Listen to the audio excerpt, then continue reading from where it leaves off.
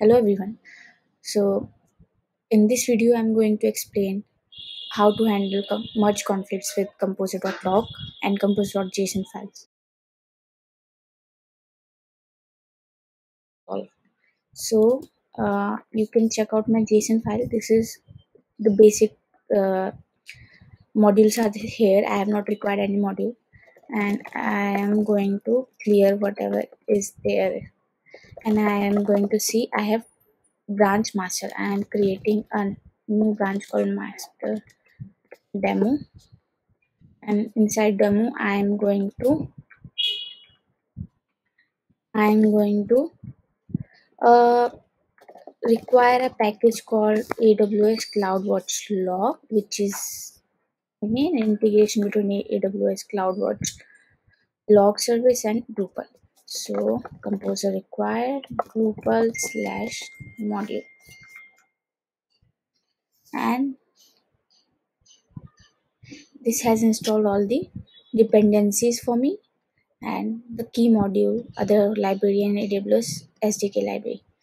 I am going to see the status. I am committing JSON, committing log file, add AWS Cloud Watch Logs module, and I'm going to check the latest change. Okay, so it is there. Now I'm going to go to master, and here I will simply require the key module which was downloaded in the demo branch when I downloaded or this AWS CloudWatch module. Now I simply need this module only. I don't need the bigger module. So I am going to do composer require Drupal slash key module. So this has downloaded key module for me, and add composer.json, composer.log,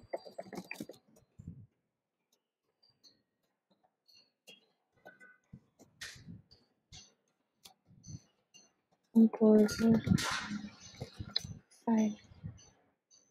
Sorry, add key module in master.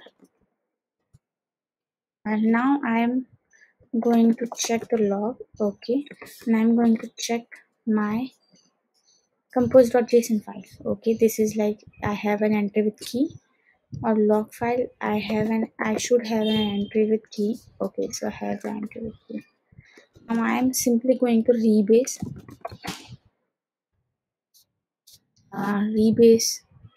demo.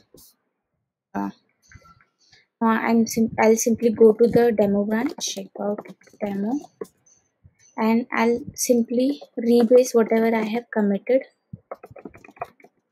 in the master, the key module. Now it is saying that I have conflict in these two files. Let me check the conflict. So there is no conflict in the composer.json because the module added by the demo branch is AWS CloudWatch log, and another module was added by the master branch. After rebasing the master in the demo branch, I can see that it has merge conflict over here. So how to solve this? For solving this, just remove this extra symbols, this symbol, this symbol, and I can see two hashes coming from those two commits. Now keep any hash regardless of which commit it is from. Keep any hash, either of the two, and simply then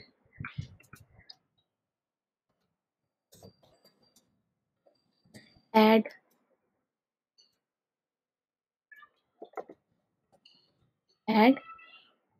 composer.lock.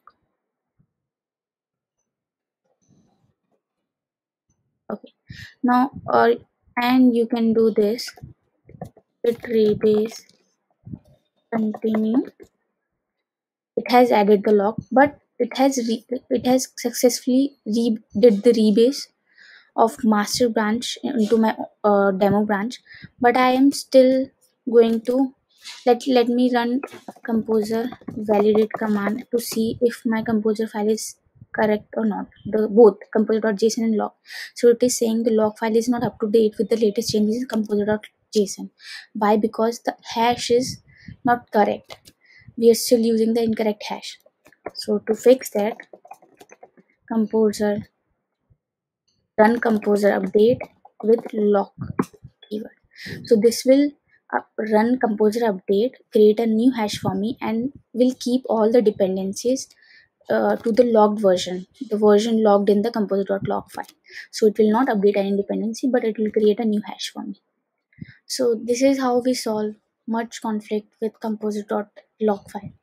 And what if we seek merge conflict with composer.json? So in that case, simply keep the commit or simply keep the changes you want to keep from the latest commit, the commit which is having the most recent updates, and then install other packages by manually requiring them by doing this and the package.